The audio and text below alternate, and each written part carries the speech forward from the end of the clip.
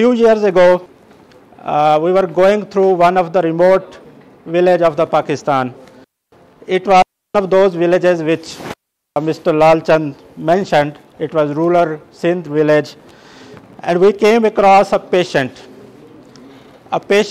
who was suffering through a chronic illness. The pain and suffering we saw in the eyes of the patient were far more than physical pain he was going through. The feeling of hopelessness and thinking that nobody is going to help him was really heartbreaking for us. So we work in healthcare, and I think you guys must heard a term, it's called telehealth. So telehealth is basically a term, a technology using which you can conduct an online consultation session with any doctor anywhere in the world. So using telehealth, our team conducted an online consultation session of that patient with one of the finest doctors in the country. The session went successful, and patient ended up receiving a little bit glimmer of hope. This is one of many stories we encountered during our last 10-year journey of trying to solve healthcare problems. Because for us, it's not just a business. We believe that technology is all about making an impact. Yes, you should also use technology to make profits, but again, it's not just about business. For me, the story I just narrated, the most touching part of that story was a team of software engineers who built that telehealth application which made the online consultation session possible. They went into tears. They had the goosebumps by seeing the piece of code they have written has potential to save lives. Let me repeat this particular.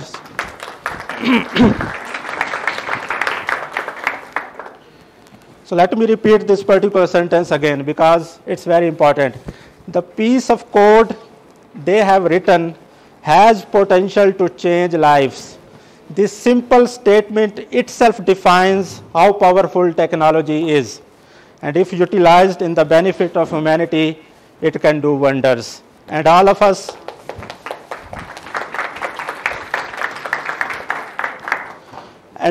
here, I think this university is setting up a great foundation for technology.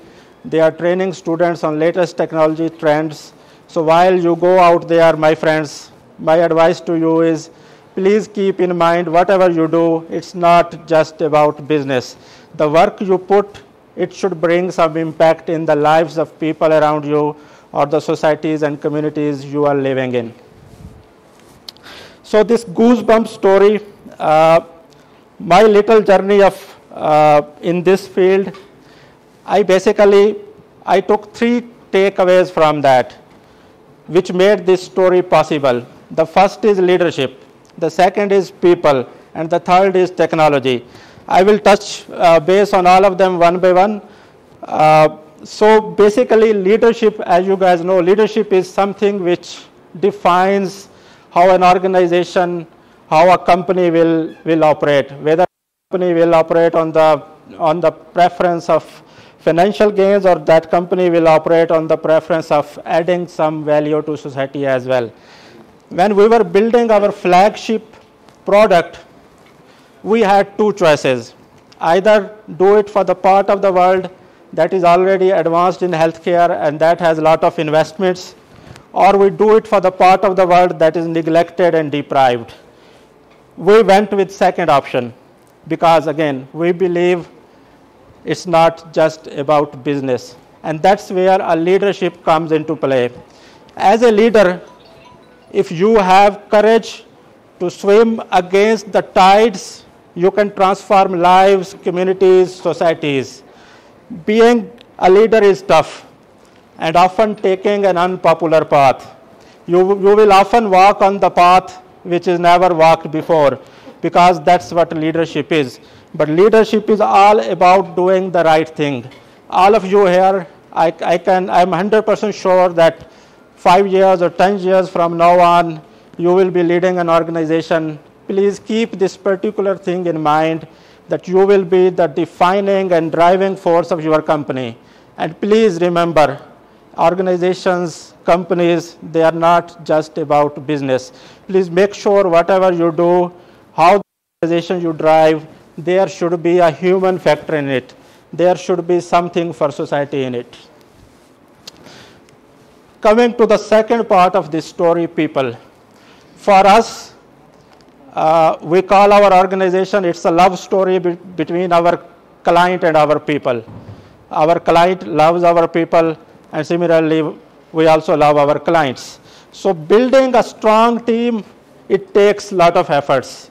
So while we were out there as a leader, we were looking for superheroes, heroes who are impacted by same sort of challenges as the one we are trying to solve.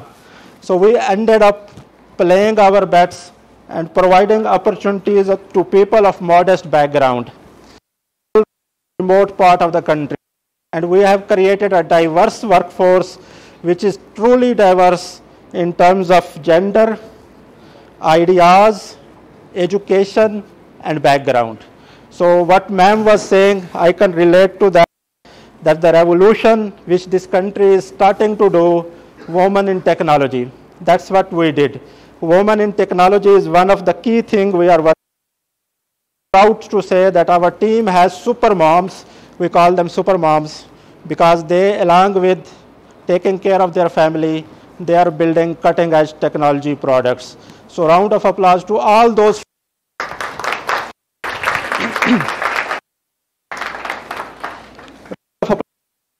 females who are breaking the barriers and who are doing something which, again, which we talked before, they are walking a path which has never been walked before in this country. And I'm sure with joining hands like institutions like ComSat, companies like we, and people who are working in this domain, we will play our small role in revolutionizing the women in technology in this country. One another thing I would like to highlight in terms of people is it needs a mix of youth and experience.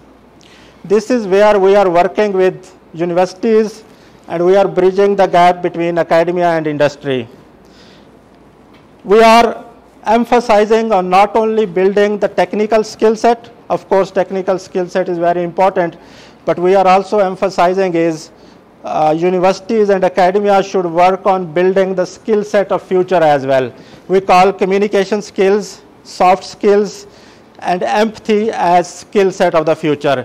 We are playing our role in ensuring that our next generation comes equipped with these skill sets. And finally, to the last part, I call it, by the way, the love triangle with no betrayal factor. I'm sure you will hear from Najmi Saab about betrayal, but this triangle does not have a betrayal factor in it. So the last part is technology. The leadership and people are very important, but leadership and people will always define how a technology can be leveraged.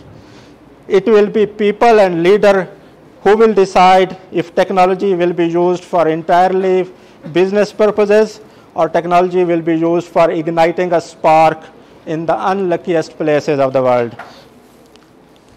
Let there be no misunderstanding that technology is solution to some of the gravest problems of the world and some of those which our country is facing, but let's make sure we build a good team and we have a great leadership in place to actually leverage technology for the benefit of humanity.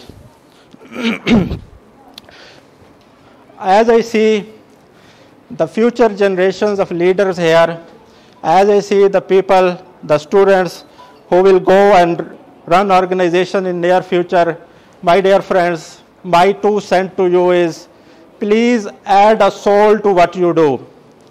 Often in life, you will be at crossroads where you will have multiple options and opportunities. Do not always pick the easy one. Find the one that pays you well, but at the same time, that should help you sleep better at night by thinking that you are making an impact in your society.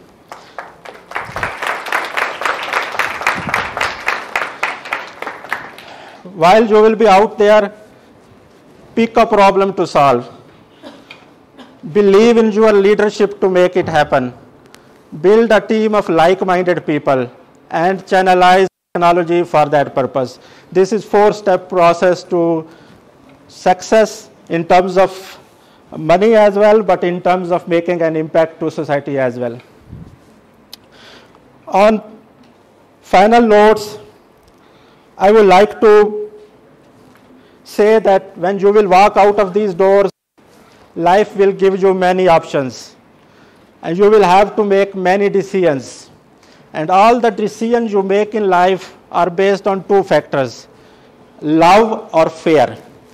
All the decisions, if you look back, the decisions you have made so far, or the decisions you will make in near future, your next life, they will be based on either love for something or fear of something.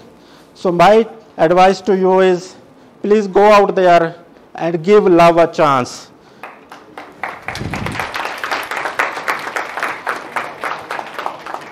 And do not let fear get the best of you. Because if you will make decisions based on what you do and based on the love of what you do, I'm sure you will feel fulfilled from all perspectives of your life.